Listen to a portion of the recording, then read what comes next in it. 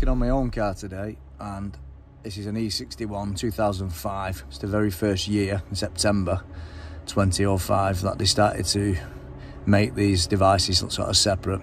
E90s and stuff like that, you generally have to replace the whole column. And what's been happening is I've been getting the yellow CC message for steering lock, and the fault codes are critical state as well. Many things can cause that, but I've got quite a good battery on it, and the main battery cable was replaced at the BMW dealer for free under warranty, so I can exclude pretty much most of them. And the JBE doesn't have one, it has KGM general module, and it has a built-in terminal 30GF relay on that. So relay, can I say there's a relay problem? I hope not. I don't think so. It basically works straight from the cast, does this. There's not many wires, I think there's 4 or 5 wires on it. But I just took this off, and the shear bolts weren't even tight, which they just literally, I've not even hammered them, they just fell out then. I'm thinking, God almighty, you know, I've just spent €300 on this new lock. Was it only that? But I don't think it was really. Yeah, I mean, I could be wrong, but they weren't like loose, but, you know, quite loose. But then again, I took the lock off and the casing fell off, and generally the casing is very difficult to take off. So I think someone's been tampering with this in the past. And I think the plastic motor here sometimes is going faulty and it's just not working. But I just thought I'd do a little video and show how the system works, because it's quite interesting actually. So the key's off there now, and I have to be careful because the casing's off to keep it pressed. So as you can see, it's armed, so the plunger's inside. There we go. So now that's sort of the keys out, so that would then lock in your steering column. Now it's only spring loaded, it doesn't lock like a conventional lock. You can push it in, but of course when it's bolted up like this, you're not going to be able to push it at all, are you? So it's a pretty good device. But it worries me because 2 problems with this. First of all, even if you could take this off, if the circuit board and the circuitry doesn't send a telegram message, I don't mean social media app, I mean a telegram message to the cast, it won't allow the engine start. So not only can the lock fail, but you can have an issue with the circuit board or the wiring in between. Well, thankfully the wiring it's so big, and I hope that's all right. The fault is intermittent, been doing it random, and if you want to see how it works, it's a pretty cool device actually. I've got to keep it pushed in or it'll fall apart on me. You can kind of see how the system works there. So if you want to know how it works, that's basically how it works. It's pretty cool, and we'll put it on the bench and have a better look.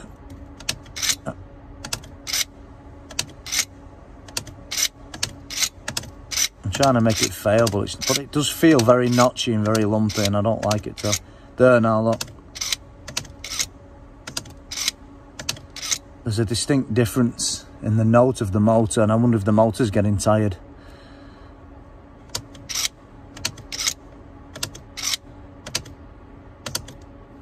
There you are, it's failed. It started to fail then. No check message, but still.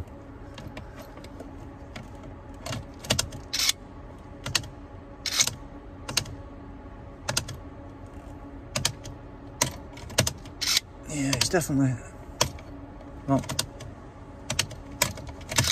yeah, it's definitely faulty that. There's something going on with that.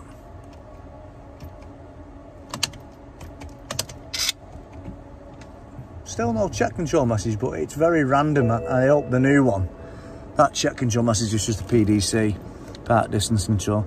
So we'll put the new one on and see if it's any different. I hope it is.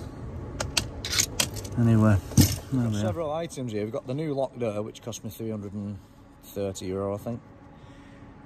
And we've got the old one, and this is the lid. And the lid came off really easy, which surprised me, and it started to make me think, well, something a bit dodgy going on there, kind of thing. And this is something a colleague gave me. It's an emulator. Now I don't really like these emulators. I mean, if you're in trouble and you need to you don't have the money, you can get these for like €20, if not less. But it's Chinese, and you know, does it work? Probably it does work.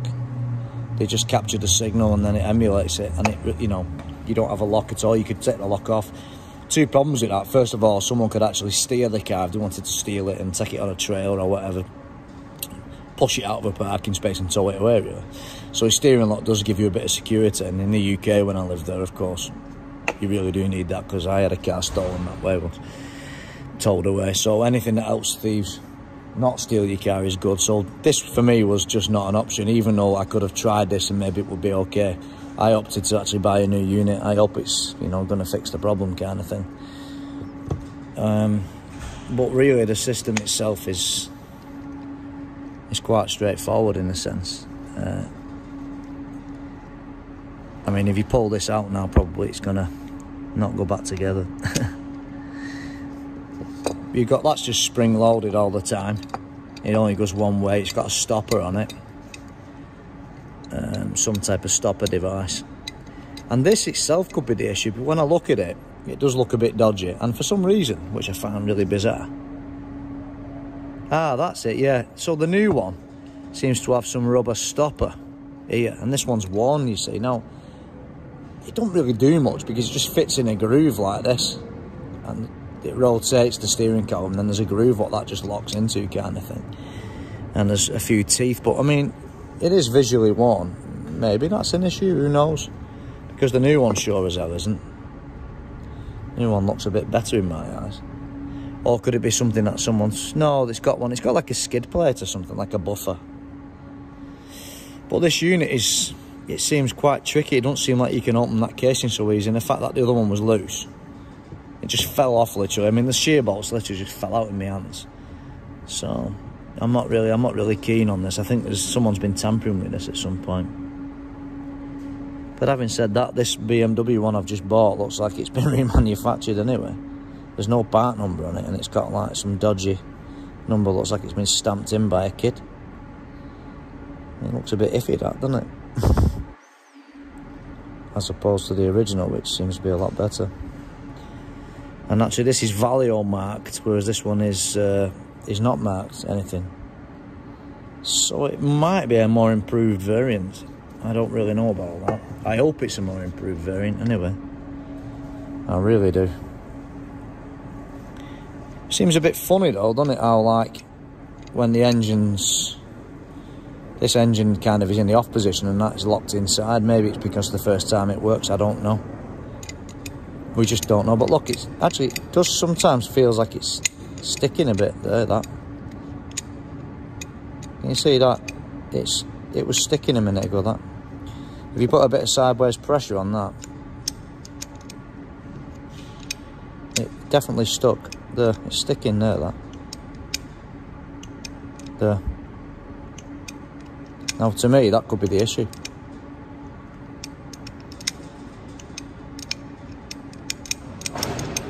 It's definitely intermittently sticking, is that? There, again. So, let's whack that one on and see what happens. You think about it, I mean, this is, it's all plastic and it don't really inspire in me much confidence at all as a mechanism. You've got like a conventional ignition switch or ignition barrel type mechanism there on a worm screw. And you've got just a servo motor, what does that? Well, to me, it don't, I mean, it's all plastic, look at it. I mean, it really, to me, that does not inspire any form of confidence whatsoever. I mean, bearing in mind, it was 2005 made. The car is very old now, isn't it? It's what, 18-year-old, is it? 2005, 15, 25, yeah, 18-year-old car. So it's probably an 18-year-old component, if not about that, or maybe a bit older, a bit younger. And it's probably done this a million times, so I can imagine there is some form of wear. So the axle's held in there with some sort of a cleft pin type thing. And you've got this motor assembler. And the whole thing is a bit like, in my opinion, ridiculous kind of thing.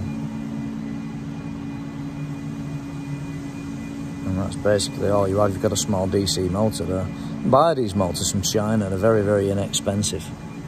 And I'm starting to think, like, can I open this up and can I measure something? Can I check what's the carbon brushes like? Does it have brushes or is it brushless, you know?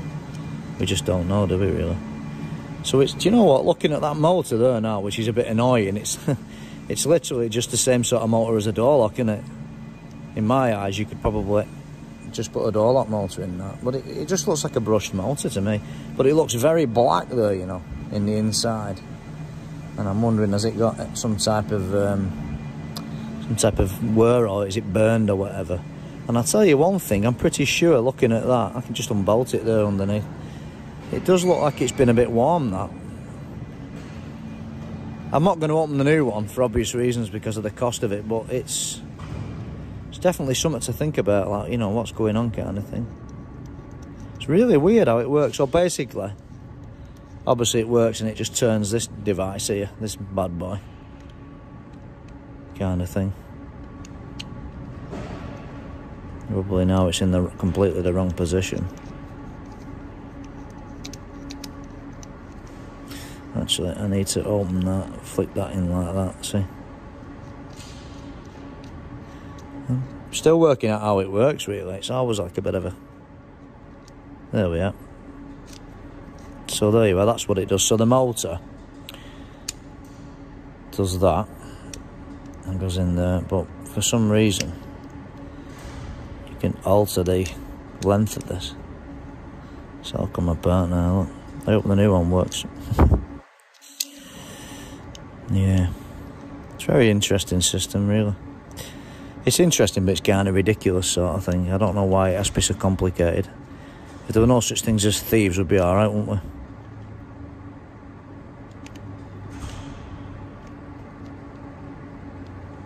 Yeah, like that.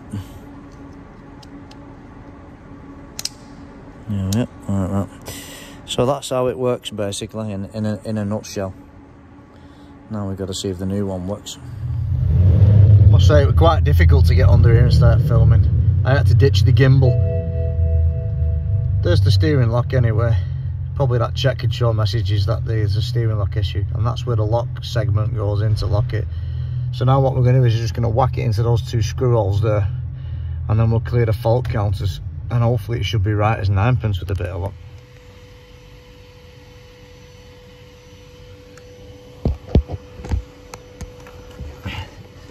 So I've just got to the point now where I've just put the shear bolts in with my fingers. But what I'm going to do is, before I snap these shear bolt heads off, I'm just going to have a look at the alignment and make sure it's all tickety-boo, because I don't want to shear these off yet. So I'm going to just nip them up by hand with my fingers until I'm happy with it, because I want to make sure the system's working. I'll just do them literally hand or finger tight. I mean, there's no movement in that unit now, so that might be alright, because I don't want to start messing about if something goes wrong, and we're in a world of pain, aren't we, kind of thing. So this is the main connector. There's only 4 wires on it, really. There's 2 thick ones and 2 thin ones. Pins look alright. They don't look like they've been tampered with. Of course, we always have to check the pins, you know, because if the pins aren't tight, you could lose comms with that. Actually, one of them does look like it's been someone's front probe, that, you know. We need to check that out before we do anything, and I make damn sure that's okay. So, as I said, I want to do a drag test, and a drag test is literally, well, it's hanging in on its own. You just literally just check it like that,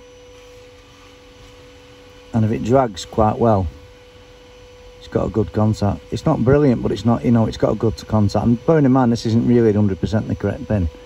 This is just a universal one, so the real pins are probably a bit thicker. And that's a drag test, and that's all we need to do, just to confirm. It's quite a bit of force, so they're probably alright then. I mean, they look quite reasonable. But them two in the centre, they did look like they're possibly a bit wider than the others, but on reflection with the zoom lens on the iPhone, they look quite reasonable.